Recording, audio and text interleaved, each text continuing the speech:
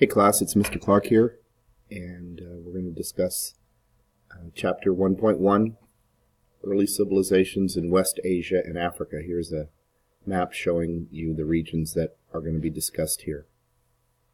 Next slide. The first part of this chapter is entitled The Sumerian Exemplar of Civilized Life.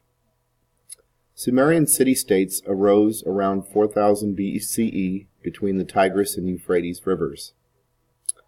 For centuries, this region was dominated by a collection of independent city-states, including the first known city in history, the city of Ur, in that part of the world. Next slide.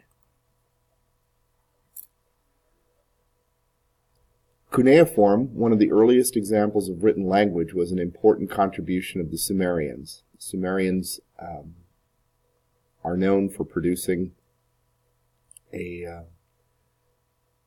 early language that was based on pictures and symbols as one of their many achievements. Next slide. The next section of the chapter is entitled Political and Cultural Developments of the Babylonians, Assyrians, and Chaldeans. The Sumerians were replaced by a series of empires. Over the centuries, attempts were made by various groups to conquer this area, and among these groups were the Babylonians, the Assyrians, and the Chaldeans. These empires lasted for several centuries and then were replaced by others. There was a lot of warfare involved in the history of this region. Next slide.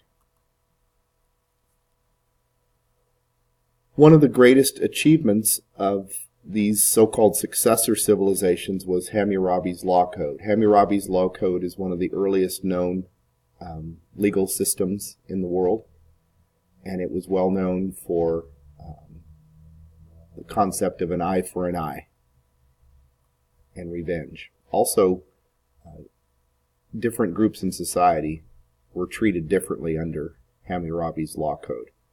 Next slide. The next section of the chapter is entitled The Land of the Nile and the Emergence of Egyptian Civilization.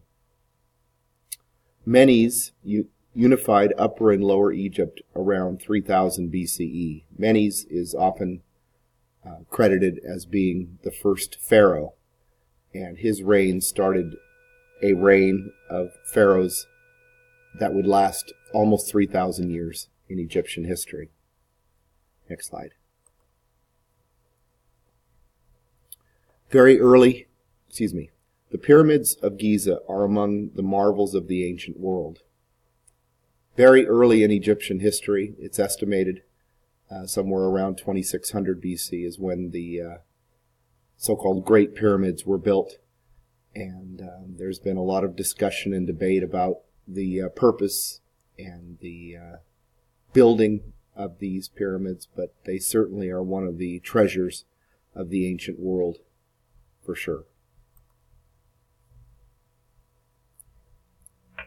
Discontinuity and the rise and decline of an imperial culture. The discovery of the tomb of Tutankhamun in 1922 provided a glimpse of imperial Egypt. One of the great archaeological discoveries of all time occurred in the 1920s. It was made by an Englishman named Howard Carter, and he discovered the tomb of a somewhat important Egyptian pharaoh named Tutankhamun, and the fact that his tomb was found intact, undisturbed, whereas most tombs of pharaohs through the ages were broken into and robbed. Tutankhamun's tomb was found intact, and it gave a real excellent insight into many aspects of ancient Egyptian culture. And that's it for this section. See you later.